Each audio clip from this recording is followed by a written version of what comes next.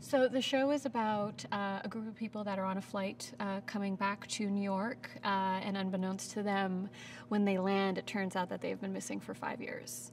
So the show is about discovering what's been going on in life for their families, their personal lives, because it's been 5 years.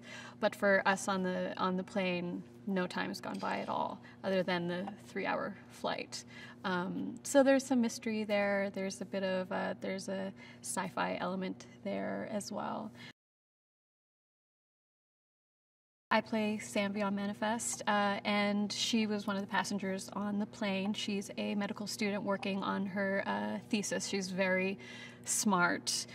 She hasn't realized yet, but she's made some big medical breakthroughs, which is something that, I mean, throughout the season will uncover, and her understanding, you know, how smart she is and how capable she is. But obviously all this time has gone by, so the work has kind of moved along without her. So she's playing catch up and trying to understand, you know, what's more important to her as well in her life. I think when she was on the flight, her career and doing well and being successful was really important to her. But then I think, you know, later on it's about the medicine, and she really evolves as a person as well, I think. The main things that I love about Sanvi is she's very resilient and she's very smart, and she, you know, really has a lot of conviction in the things that she believes in. She's dedicated her whole life to medicine, and I have so much respect for someone that makes the choice to be so selfless in that way. She's kind of a badass, which is the best part about her as well. Like, she handles the whole ordeal with such strength, and I really admire that in her. The one big conflict that she has in her life when she returns from the flight is, in her field, does she go for the money or does she go for the medicine? You know, does she choose to be a sellout, I guess, if you want to say, or is she going to put the medicine first and humanity first? And that's going to be a big conflict for her, and especially as a young woman, and to come into so much success, you're going to have people pulling you in different directions, and it's I'm really curious to see. I hope that she does stay very grounded and knows who she is and makes the right choice, and I think she will.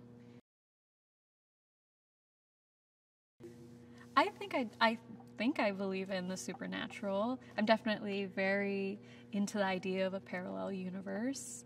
I'm into the idea of understanding, is there something larger than all of us that could be out there? I'm so very open to that. It's probably why I liked Manifest.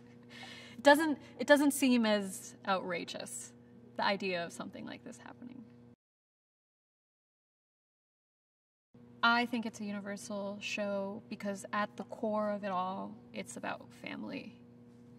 That's that nugget, that, you know, that thread that keeps us all going is our devotion to our family, the trials of tribulations of every family, and, you know, all the things that we all go through with one another. And the writing is great, and the performances are great, and when you have a team where everyone is on point, the finished product will always be good, because you have A-list people and you have people that are really passionate about the project, and we're all working collectively, and I think for audiences that are going to tune in to Manifest, they will, you know, get to witness characters going through life with their family and their loved ones. The drama is obviously very intense for all of us that get off the plane and all of our people in our daily lives. And then you have intrigue and mystery, which is another element.